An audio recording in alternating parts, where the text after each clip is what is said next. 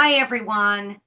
My name is Carol Ann from Sassy 10 House Living, and we're so thrilled that you're joining us today. If it's your first time here, please don't forget to subscribe. We have a wonderful series, a YouTube series called Creating Your Own Success. And of course, it's based on Anne-Marie Sabath's book called What Self-Made Millionaires Do That Most People Don't. And the key is 52 ways to create your own success. And Anne-Marie Sabath is, of course, with us every week for this series. And she is generous and kind enough to share the keys to creating your own success. And this book has been absolutely brilliant. As you can see, my little Post-it notes, I've been really digging in. There's so much great information in here. And we are bringing you this wonderful information so that you too can create your own success.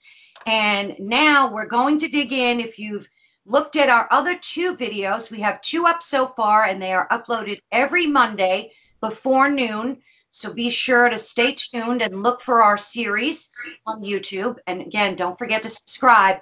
And now we are into week 3, and we have some wonderful, juicy tidbits to share with you today. And I particularly love these tips.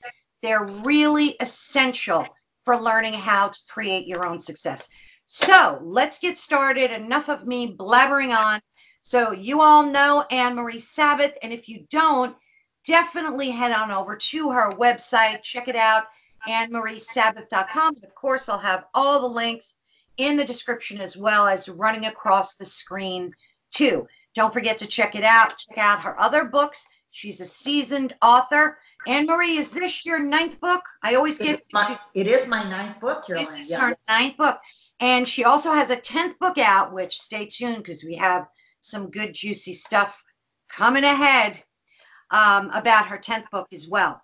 So, Anne-Marie, what are we going to be focusing on today?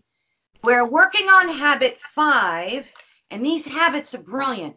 So today you're going to talk to us about being a time master, right? And that's so important. It sure is. Until I was 35, I used to run late. I was born 2 weeks late, and I was late for my wedding. Well, not quite, all of 60 seconds. And when I turned 35 and began what is now my 33-year-old business, I realized that in order to be successful, people manage their time. And so I learned how to set priorities. And this is such an important topic that I'm thrilled we're sharing today. Related to priorities, I would like to share some tips for mastering your time. Number 1, when you manage your time, you can manage your money. Think about it.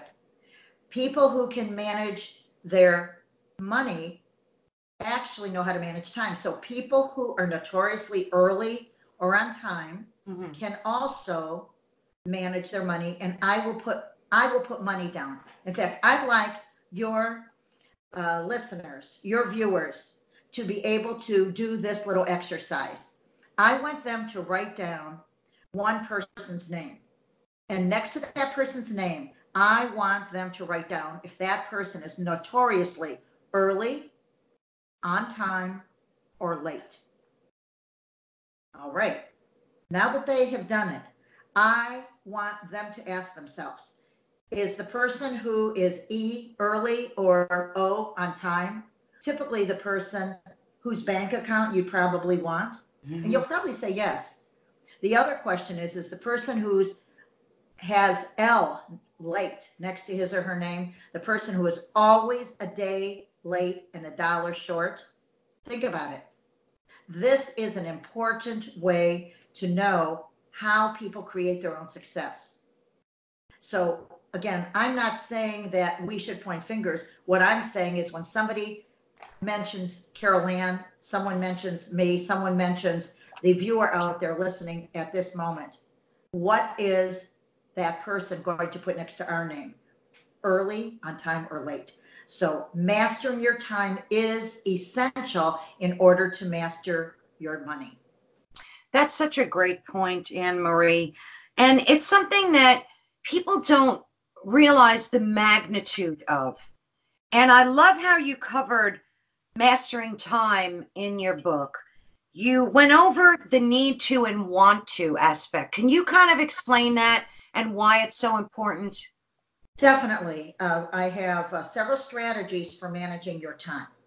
And with that, it's a matter of balancing what you need to do and want to do. So let me give you an example. When you're running a business, and I know that a lot of entrepreneurs are out there listening, you need to be able to develop relationships or prospect for new business. That's a need. You need to maintain existing business relationships. It's much easier to keep a client than to find a new one. Oh, yes. And so, yes, it's essential. Now, the question is, you want to spend dinner with family members. That's important. You want to exercise. You want to create time to think. So the question is, what is your need that day and what is your want? And if it's after business hours, then your needs will turn into wants and wants will turn into needs. So that's how you balance your life. So mastering your time is a matter of focusing on what is the most important thing to you. That's essential. May I share something else? Of course. Well, we're going to talk about this during upcoming weeks. However, one of the things that is essential is when you have a workday planned. Sometimes you are planning to do something and then something is given to you by a manager or a new client, prospect comes in, then you have to reprioritize. So this is important back to what do I need to do? What do I want to do? One of the things that I promise will be a benefit to anyone watching this is always tell people what you're going to do. Tell them after the time you're going to get it to them and then get it before. So, for example, if I say to you, Carolyn, I will have hashtag words to you by tomorrow at noon. I guarantee you, you will have them by 9 a.m. tomorrow. So when you under promise, over deliver, you are setting priorities. And when other things come into play, you don't have to stress. You can still take time with your family instead of saying, I need 2 more hours. I can't have dinner with you, etc. This is important. Another thing that's essential is touch things only once. So if you get mail, some of us still get mail. If you get mail, then touch it once. Touch it and open it and put it in the pile of bills to be paid. Or touch it, open it, throw it away. Whatever it is, people should take their time and treat their time like money. That is very important for setting priorities and for managing time. I love that tip because so many times, like when I get backed up, I'll touch something and then I'll come back 10 minutes later. I'll go, oh my gosh, I have to do this, touch it, put it down. That's such a waste of time. And it's such an important tip. I love that, Anne Marie. Love it. Well, it really does make a big difference. And I have to share a few of the quotes from several of the self-made millionaires who are in this book. I love this. Once Persarian Boma says, be prepared to put in 30 hours a day because 24 are simply not enough. So do what it takes. Another one, get up earlier than anyone else, stay up later than anyone else. Use your energy well. And Drew Reese, who you would love, says, don't waste a minute and don't waste a movement. I start early and end late. So again, in order to be successful, whatever that means to each person listening and watching, recognize that time is a major factor. We all have the same 24 hours in each day. What are we doing to prioritize what we want to do and need to do? Yes. So Anne Marie, I remember when I was reading your book, there was a quote from George Schaefer. I loved it. Could you share that with our readers? You bet. This has to deal with punctuality. Many people live on the East Coast and act like they're on Pacific Standard Time when it comes to promptness, or shall I say the lack thereof. And so there are a few phrases that I absolutely live by. And remember, I had to learn them. When you're early, you're on time. When you are on time, you're late. when you are late, you are out of luck. In fact, when you are 10 minutes early, you are 5 minutes late. Carol Ann, may I give you a real life example of a person who Of course. kept his job? Let me tell you this. I had a client, major corporation, and there were two people who were hired at the same time. One person always got to work early and was the most incompetent person that you could imagine. There was another person who was incredibly efficient. However, that person always slid into home base late. 2 years later, it was time for budget cuts, and they had to unload some people. Guess who was let go? No. The most efficient person who showed up late, or the person who was the most incompetent, however, always showed up for work early? What would you say? Is incredible. I bet you they let go of the competent person who was late, right? They let go of the competent person who was notoriously late. And this is something that I want your listeners to hear. Listen to this. It's so important. Viewers, please listen up. You don't have to be the best. I know you are. However, you don't have to be the best. You don't even have to be the smartest. You simply have to be the most responsive. So tell people what you're going to do. Do it before. Make sure, as I said before, you are kept waiting. Never keep others waiting. And charity begins at home. So if you say to your family member, honey, I will be home at 7, that means you better be home at 6:45. So under promise, over deliver. Wonderful. Love it. And I love that quote too. I'm going to definitely print that out and frame it. Okay, next, one of the other things that I loved in your book was being able to stay focused and this whole topic of multitasking.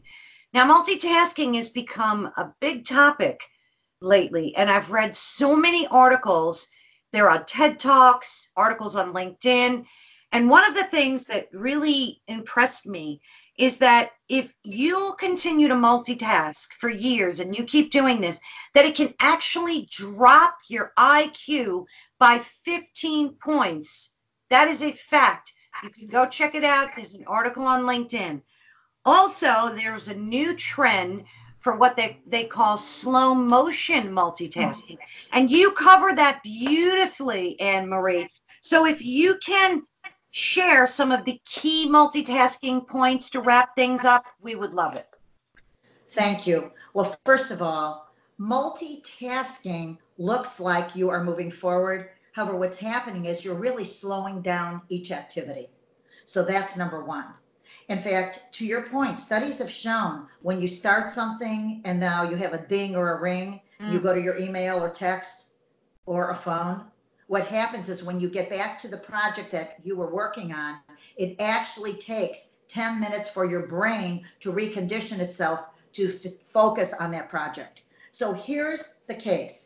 In order to create your own success so that you use your time well, schedule an appointment with yourself. That is essential. Have some free time. I get up at 5 in the morning so that I don't have to schedule my 5 to 6 a.m. time. And I do what I want. I have my loosey-goosey time. And then at 6:30, I stay focused. I have a list of exactly what I need to do. And that brings us to the next point. Create an agenda for yourself. What is on your list to do? Make sure you do that the day before, because this way you have a roadmap. That is called setting priorities.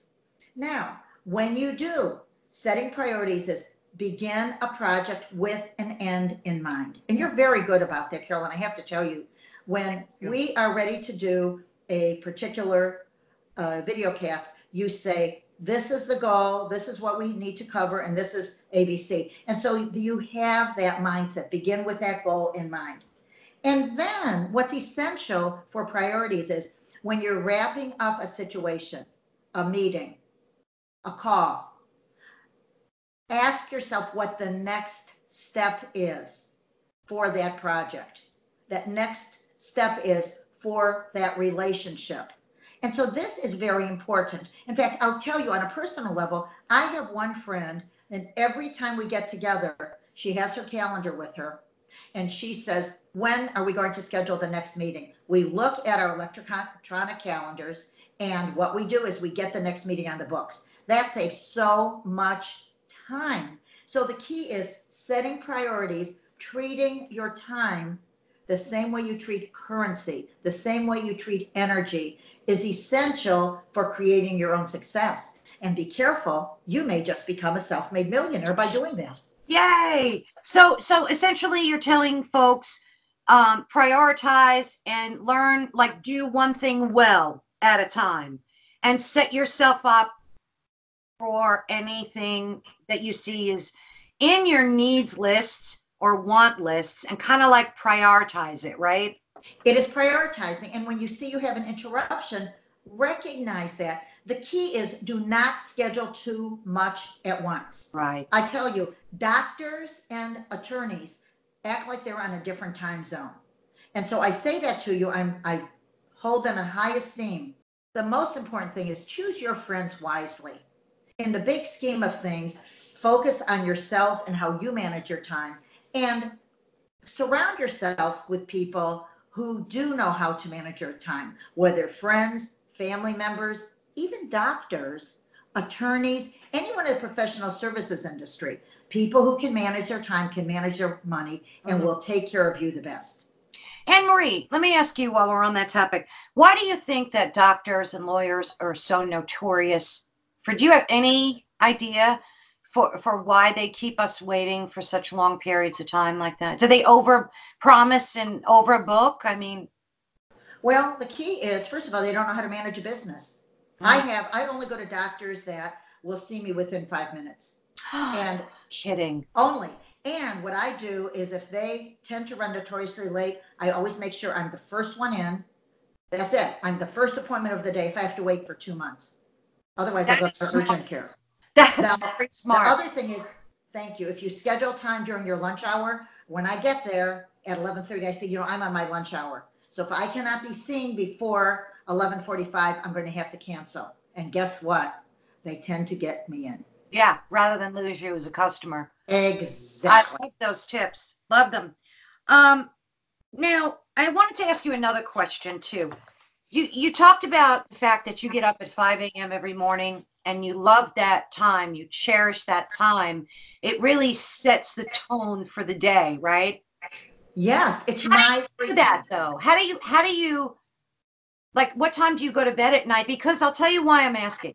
A lot of people say to me that they would love to be able to get up early and be productive, be more productive, but they go to bed too late because they're so busy working. Do you have any advice or tips for folks? Sure, sleep fast.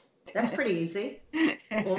Well, seriously, I'll go to bed sometimes at 11 a.m. and I don't need a lot of sleep. And so what happens is I allow myself to wake up naturally, knowing that I start work at 8 a.m. And so what I do is my body says, get up, have your quiet, free time to do what you want.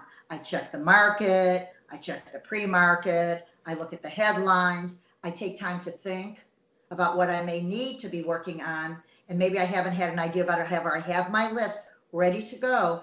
And then I start to focus around 7:30 a.m. after getting dressed, etc. So the key is maybe you do it at the end of the day. Maybe you do it at the beginning of the day. Take your day, the time where you have the highest energy, and use that time. That's called, for setting priorities for your time, brain entrancement. We talked about that one time. Brain entrancement. That means take an environment and think. I do not want my dog pawing me. I don't want my partner talking to me. I have totally quiet time because our house does not get up until 7:15. So I have my 5 to 6:30 time for me. I love that. And it's so, people might be saying, well, what does this have to do with success? It all has to do with creating your own success, because these are keys to creating your own success. And there are so many of them. That's why you wrote a book about it, right? This is why I wrote a book. And I will tell you, when I interviewed these 30 people who came from nothing, one of the consistencies that I saw is they have a schedule. They maintain a schedule, and they may have certain times, maybe Friday after work, Saturday morning, even if they're retired, they keep a schedule. This is a roadmap for them to know where they are going with the direction of what they want to accomplish. So this is a secret for creating your own success. Rather than doing 5 things poorly, do one thing well at a time. Brilliant. Any other last thoughts before we wrap things up about your keys that we discussed today? Well, I would say probably the most important thing is recognize you can do it. You just have to want it.